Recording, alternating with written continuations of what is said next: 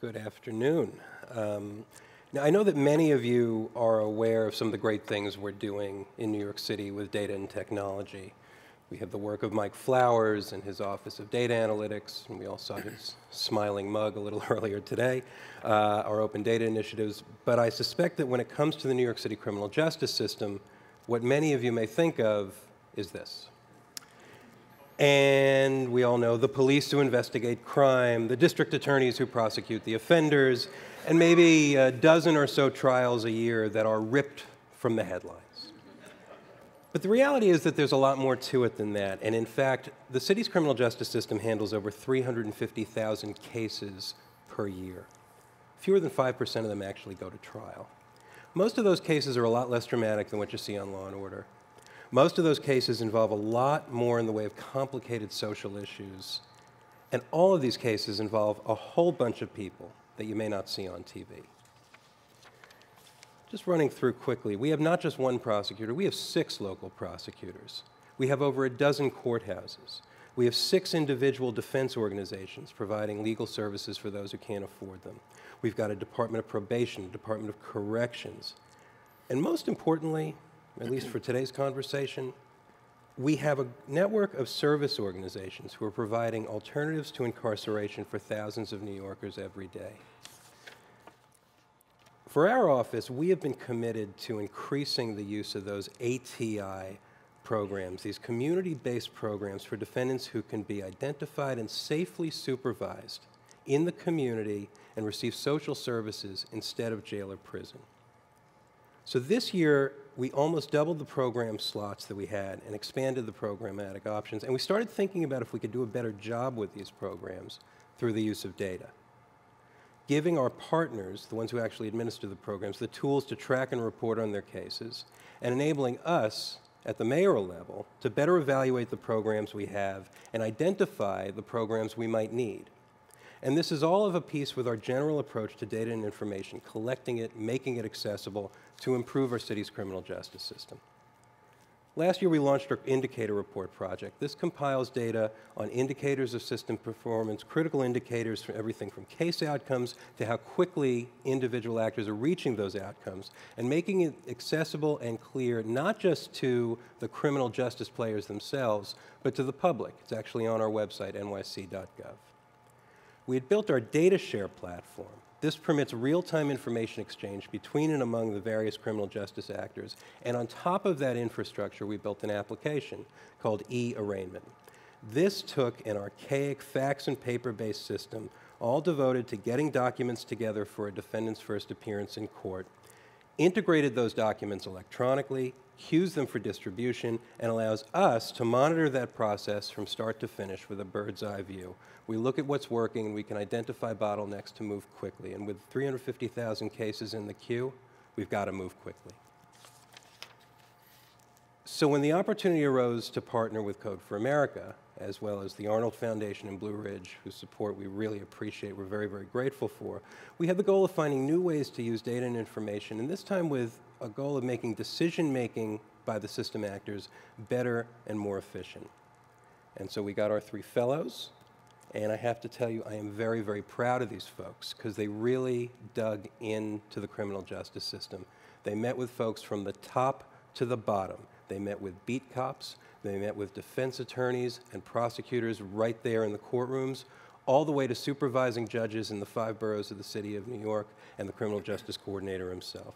And in the end, they identified a very discrete need that we had, a very clever way to meet that need, and they built an application that I believe can have a major, lasting impact on how we do the very important business of criminal justice in the city. And Ezra Spier is going to tell you a little bit about it. Thanks, Jordan. And none of this would have been possible without Jordan's really excellent guidance, and everything that he's done for us has been amazing. So I'd like to introduce you to Allison, and she's second from the right in this photo. This is with her staff, and she's a clinical psychologist based in New York who works for an organization called CASES. It's the Center for Alternative Sentencing and Employment Services. She runs a program called Manhattan Start, which is one of about a dozen of these programs contracted by the city of New York to provide alternatives to incarceration. These ATI programs identify defendants who are good candidates for rehabilitation in the community instead of in jail or in prison, and connects them with the services that they need to get a fresh start. These are services like addiction treatment, mental health counseling, education and employment opportunities, and housing referrals. These programs in New York City serve thousands of defendants every year of many different types. But Manhattan START focuses in particular on men who are being charged in Manhattan with misdemeanors, it's a lot of M's, who have a history of committing those kinds of low-level crimes, and who also have a history of mental illness.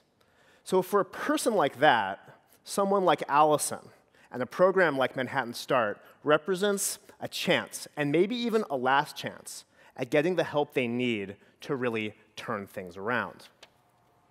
But Allison faces a big challenge. One of her jobs in her role as the program manager for Manhattan START is to find the people, find the defendants who will enter her program. How does she do it? Well, she looks through court documents like these, reams and reams of them, to try to find people that meet her basic eligibility criteria. Now, these documents are scattered around, so she has to constantly run from courtroom to courtroom, from the courthouse to her office, just to find eligible candidates. And once she finds these people, she has to meet with them. She talks to these defendants, she talks to their attorneys, the judges, and the prosecutors managing their case to figure out, does this person have a need her program can address? Should these people be enrolled? It's in those conversations where she's making an enormous difference, where she's bringing her psychology training to really contribute a lot to this process. But she's spending so much time going through paperwork. She's trying to find needles in this haystack. But with a haystack as big and as unwieldy as this, she might not find all of the eligible defendants that are in there. So as a fellowship team, we thought to ourselves, what can we do? Is there a way technology can help solve this problem? And it turns out that all of the paper documents that Allison was using in court are already digitized as a part of New York City's e-arraignment initiative. And so we built NYC Criminal Case Search. It's a simple, elegant, and secure way for Allison to search this data in real time to find all of the eligible defendants that meet the criteria. So let me quickly run through how it works. So if I were Allison and I were starting my day, I'd load up Criminal Case Search, and I might see 2,500 matching defendants in the New York City court system. Now for Manhattan START, I'm going to start by focusing in on just those cases that are active in Manhattan. And then I'll dig in based on the criteria for my program. So people who have been charged with misdemeanors, men, 18 years of age or older. And then I'd be able to search based on their criminal history. 3 or more previous criminal convictions. But we're going to uncheck violent felony because Allison's program isn't appropriate for those individuals. Finally, I would focus in on the people who are going to be in court today, because this is the most important priority for me. These are the people I can get to now. Now, this is just one example of a search I could do, but there are a dozen other ATI programs and a dozen other searches that this will be able to handle. So this narrows it down significantly. There are 13 matching defendants in this list, and now I have everything I need to do an initial screen of these individuals. I have their name and identifying information so I can follow up. I have information about what charge they've been charged with, and even tells me what it's called if I forget what those numbers mean. I have information about their criminal history and some indicators. I can even sort this list by courthouse, or as we say in New York, court part. So I don't have to run back and forth between so many different rooms. Finally, I can export this list to my computer or mobile device, sort it, filter however I need to, and make sure that I contact every attorney, every defendant that I need to today. The impacts of this are really threefold for ATI programs and for the city. In accessibility, it used to be that the only way you'd have access to this data is in paper in a courtroom. And with criminal case search, ATI programs and people like Allison will have the ability to access information, sure, from courtrooms, but now from their offices and from their mobile devices. And since we engaged with a number of these providers as we were building the application, we know it has the specific data points they need to have to take action, and we know it's going to work for them. Efficiency. With the amount of time that people aren't spending going through paperwork, they're going to be able to do what they do best, which is connect people with services, outreach to attorneys and judges, and make their programs more impactful themselves. And oversight. Allison isn't the only person who can run this search. So can her colleagues, so can her superiors. This makes it possible to ensure that no eligible defendants for any program are getting left behind and getting missed. It also gives people like Jordan and system actors the ability to sort of take a bird's eye view about what's happening through alternative to incarceration throughout the city. Thanks, Ezra. We're running out of time, but I just wanted to make one somewhat meta point to the room, and it's about process and this Code for America process that we had.